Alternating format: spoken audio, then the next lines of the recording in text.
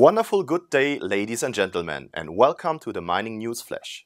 Today with Tarachi Gold, IsoEnergy, Summa Silver and Trillium Gold at Commodity.TV. Tarachi Gold announced excellent drill results in the La-Dura area on their Jabali concession. Sampling verified the historical results and over 6.3 grams of gold per ton were drilled over a 62.5 meter sequence, which is a top result. Samples were taken on the best available underground exposures and detailed mapping and sampling was completed. The company continues to drill and we look forward for the next results. IsoEnergy has started the summer 2020 drilling program on the Hurricane Zone.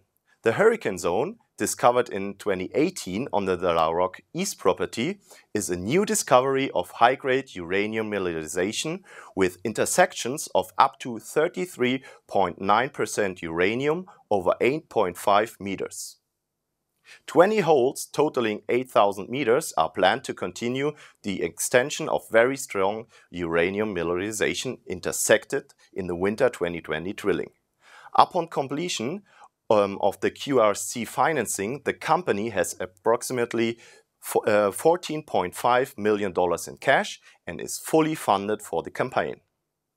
Summa Silver announced that it has signed a definitive agreement to acquire from Allegiant Gold up to 100% interest in a land position in the historic Mogollons silver gold mining district of southwestern New Mexico. Between 1904 and 1925, the district produced 13.1 million ounces of silver and 271,000 ounces of gold. Production ended in 1942 due to the closing of all gold and silver mining in the United States during wartime.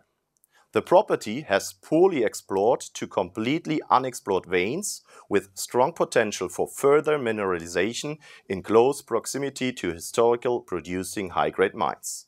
The project also hosts a number of undrilled veins with documented small-scale underground exploration work. A comprehensive technical data set is also available on compilation for drilling targets is underway. Good news also from Trillium Gold. Trillium Gold appointed Red Lake expert Bill Paterson as Vice President Exploration. Mr. Paterson's last employee was the Department of Energy, Northern Area Development and Mining in the province of Ontario, where he was a resident geologist responsible for the Red Lake and Kenora districts. Prior to that, he was employed by the Gold Corp as a senior regional geologist and later exploration manager. He has over 30 years of experience in mineral exploration, 17 years of which he spent in the Red Lake district. With his unique combination of geological expertise and technical knowledge of the Red Lake Gold District, Bill Paterson will lead the future gold exploration efforts and bring great pleasure to the company. Good news from the mining front, and we keep you posted. Thanks for watching us and goodbye from Switzerland.